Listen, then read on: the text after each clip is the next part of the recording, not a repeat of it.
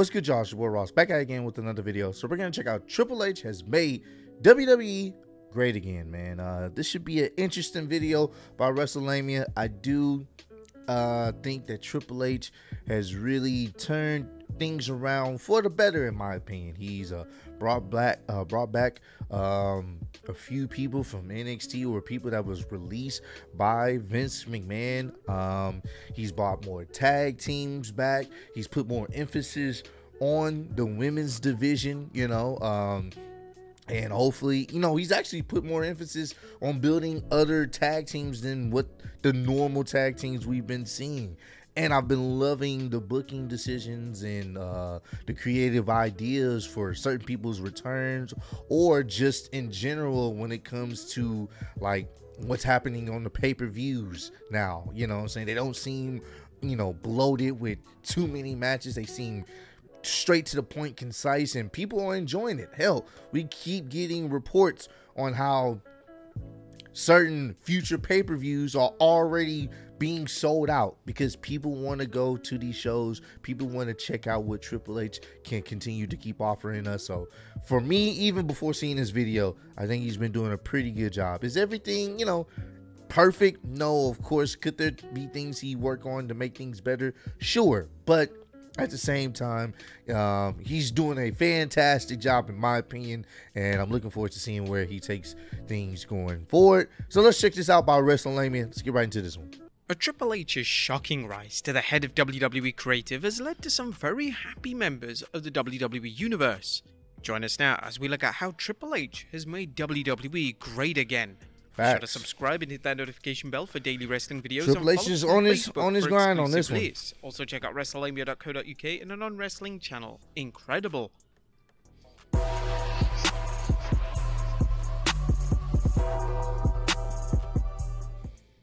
Number 1. Hyping next week's show.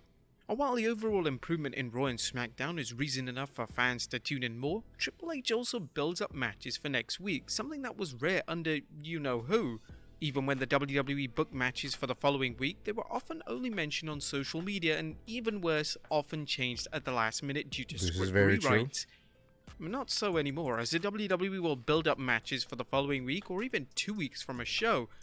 It's about more than announcing matches, it's about setting it up with segments such as brawls or interviews. Number 2, less rematches. One of the biggest signs of this is very true. We don't see as many rematches as we have. Yes, there are some. If you guys remember when he first took over, I think he had Ricochet going against Baron Corbin. I think it was like 2 times, like back-to-back weeks or whatnot, or I think it was like 2 times. We don't see as many as we used to because there's more people to interact with the different wrestlers since he's brought in more people. So I do like the fresh matchups for sure. Lazy booking is frequent rematches. There's nothing inherently wrong with rematches, and a good promoter will use them to increase the fans' interest in seeing subsequent matches. However, when they're thrown together with no logic, they scream of creative bankruptcy. While Triple H isn't perfect in avoiding lazy rematches, they've gone down substantially. This is That's very rare true. that fans see 2 wrestlers competing in a rematch the following week, and if it does happen, it's usually in a different situation, either a tag match or a stipulation thrown in. The same applies to matches at premium live events, as seen by this year's Extreme Rules, where rematches are being contested under stipulations. Number 3, premium live events, are special again. Other than WrestleMania and SummerSlam, I was just talking about this, bro. These shows have felt like big deals, like they're important. For example, Clash at the Castle, that was like a WrestleMania-esque quality. That shit was great. SummerSlam was fantastic. And Extreme Rules, the first time I can say Extreme Rules in quite some time, has been overall enjoyable the entire show. So yeah, man, it's just one of those type of things. So far, Triple H has been knocking out these pay-per-views. premium live events were beginning to look like special editions of Raw and SmackDown. But not anymore, as the WWE has reserved big matches for their shows, and better, giving fans a chance to see matches they won't see on television. Extreme Rules is an excellent example, as the show went from one stipulation match last year to an event this year comprised of nothing but stipulation matches. As it should be. Even better, these matches should all help further the storylines behind each match. For instance, there's Riddle's Fight Pit match against Nemesis Seth Rollins, where the Ultimate Bro has challenged the Visionary to face him in a match where the winner has to knock out or submit their foe. This is a great opportunity for Riddle, who's been chasing Rollins for some time, but also a great opportunity for Rollins to humiliate Matt by beating him at his own game, even though that didn't happen. Yeah. Likewise was the story of Liv Morgan challenging Ronda Rousey to an Extreme Rules, reflects Morgan's knowledge that the baddest woman on the planet outmatched. So apparently, someone has sent this to me on Instagram. I don't know how true this is, so take it with a grain of salt. But apparently, the ending of Ronda Rousey versus Liv Morgan was supposed to have thumbtacks added to it. And basically, it was supposed to be the same result, Liv Morgan passing out. But this time, Liv Morgan was supposed to pass out in some thumbtacks. Like, there was going to be thumbtacks involved in the finish. Not sure how true that is. If there was some thumbtacks involved in the finish, that would have been a little bit extreme. I'm not even going to lie to you. Her passing out in the thumbtacks would have been a crazy visual. So, not sure how true that is, but it could have definitely enhanced the overall match. Matches in her MMA background, but that the match gives Morgan a chance to capitalize on her undeniable heart, even though she didn't win. Yeah. In addition, the Cerebral Assassin has made premium live events unpredictable, as fans have more reasons than ever to tune in. Whether it was Bayley and Damage Control's debut at SummerSlam or Bray Wyatt's wild WWE return at Extreme Rules, Tripp says giving fans more reasons to watch WWE television and premium shows. Facts. Number 4, tightly booked shows. Now, with 80% less filler, well, that's one way the WWE can book its shows, particularly in its pay-per-views, which no longer feature endless hype videos instead of matches, interviews, or backstage segments. The same goes for WWE's TV, as fans get to see more wrestlers. Sure, not everyone gets the same amount of time, but fans are seeing more wrestlers than ever before, and thanks to the WWE's use of Easter eggs, eagle-eyed fans can watch stories develop even in the background. Unlike the Crash TV or the Attitude Era, this isn't about featuring so many segments that something is bound to connect, but a systematic spread of segments and storylines throughout the show with the goal of making every one of them count. Number 5, a realistic feel. Is pro wrestling a sport? Well, we're not going to open that can of worms, but wrestling is, if nothing else, a simulation of a sporting event with wrestlers competing for glory, cash, and championships, with more than a touch of revenge thrown in. That's why it plays out better when the show has wrestlers acting like real people or larger-than-life representation. I can appreciate that. They definitely act more realistic. Like, if you guys remember the whole, which was fucking fantastic, Seth Rollins and Matt Riddle, they're back and forth on like the little side by side interview. That was great. And then the whole, after the segment was over and Seth Rollins was like, yo, you want to talk about my family? And they started getting really personal. That gave off some real human vibes. Like, they didn't come off robotic. They came off like real human beings would talk to each other if they had beef with each other.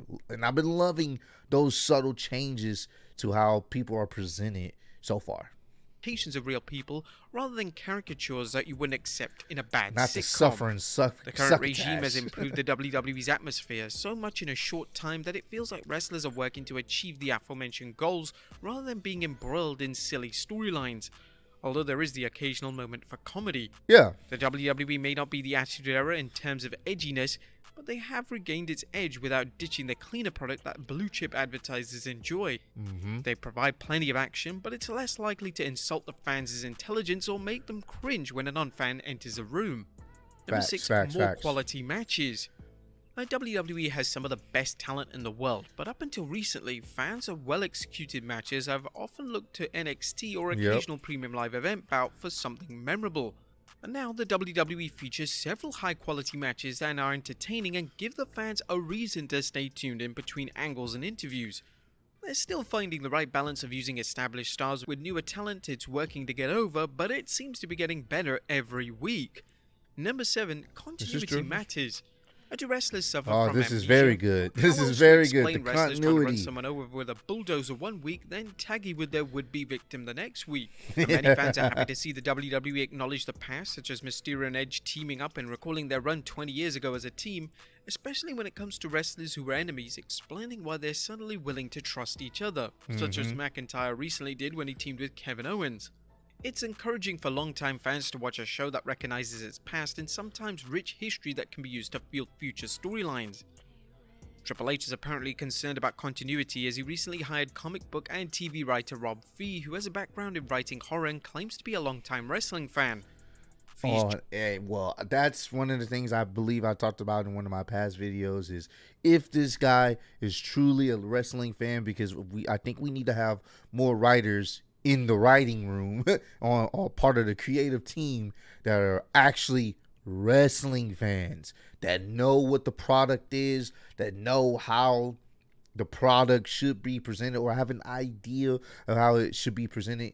It doesn't make sense to have certain writers that don't know a lick of wrestling, but you have them writing for your show. You know what I'm saying? So hopefully they can continue it in an upward trajectory of better storytelling and better characters and making things cohesive. I'm all for it, man. I'm all for it. Job title as Director of Long-Term Creative will hopefully ensure more consistent storylines. Hope so. Number 8, Easter eggs. Easter eggs have become a popular element. This has been some of Triple H's best things, like best work.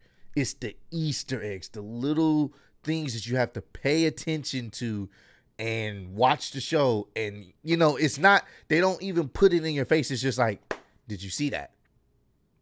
And then, you know, somebody on social media is going to post it.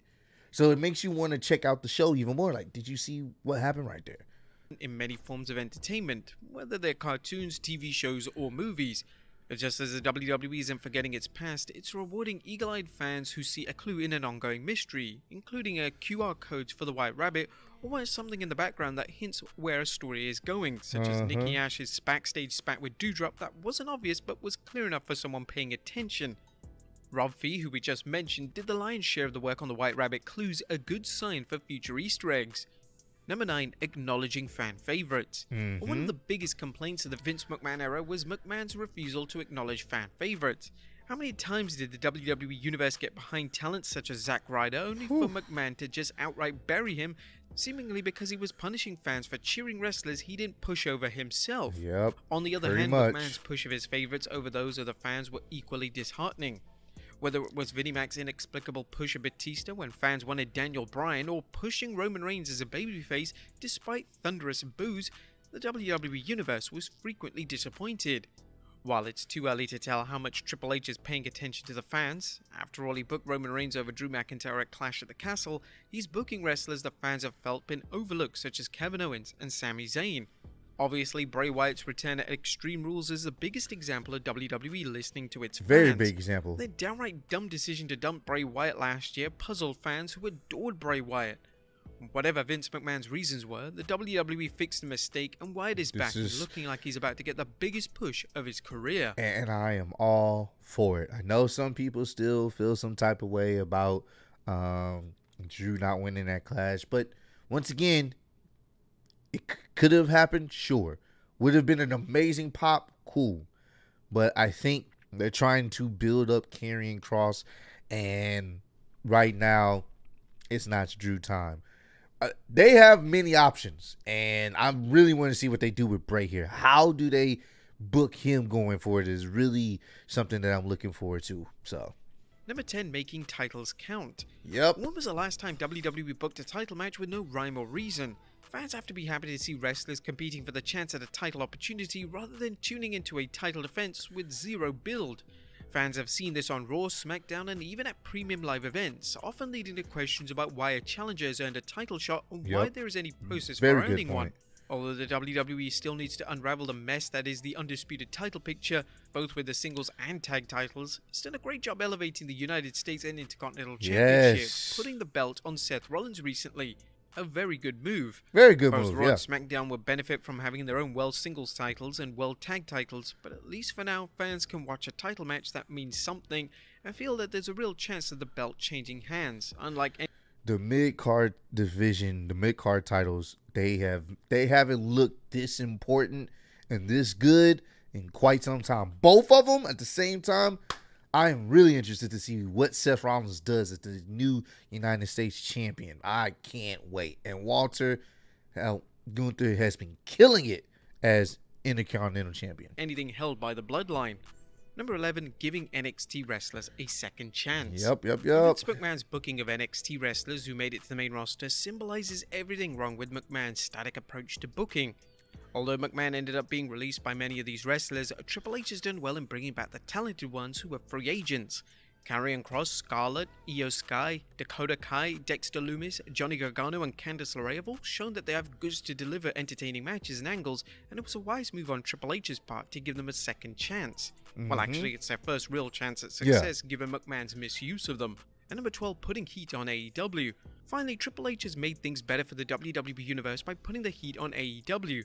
While this may seem counterproductive, lighting up fire under AEW by running solid shows and running them the same weekend as them motivates WWE wrestlers all the more as they wanted the WWE to succeed. But there you have it, folks.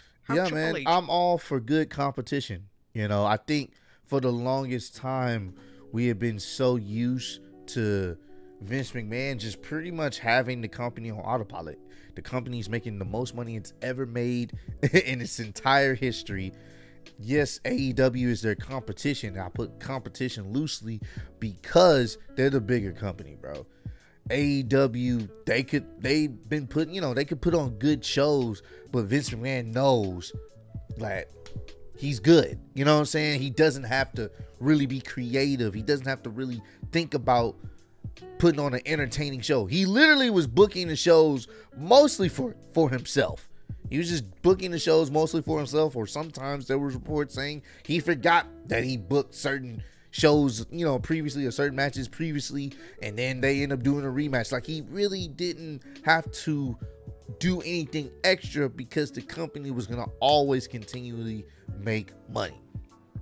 So now that Triple H is in charge and he has these ideas, he can put on compelling shows while still making good money, and ultimately, you know, it puts AEW in a situation to continue to put on good shows as well, you know. So that's that. Me personally, I'm all for competition in the wrestling space, allowing people to put on the best shows, and we as fans, we benefit from it when it's all said and done. So comment down below, let me know. I want y'all, so far from Triple H being in control, I want y'all to give him a letter grade so far. For the past few months, since he's been in control to now, what would you give Triple H as a letter grade? Me personally, out of everything that I've seen so far, I would give him an A minus. I can't give him an A plus yet because we still got to figure out what the hell we're gonna do with the World Championship situation, the WWE Undisputed Universal Championship situation. Once he can figure that out and it makes sense and it works, and it's we can get the separate brands with their separate head champions, I could possibly give him an A plus. But right now, as it stands, it is a solid A minus, man. This has been pretty good and pretty enjoyable, and I've been enjoying doing the live stream with you guys. So comment down below, let me know what letter grade y'all would give Triple H from him taking over to where we are now. What letter grade would you guys give him, man? But I appreciate all the love and support. Road to 100K. Appreciate y'all kicking with me. See y'all next one. Peace.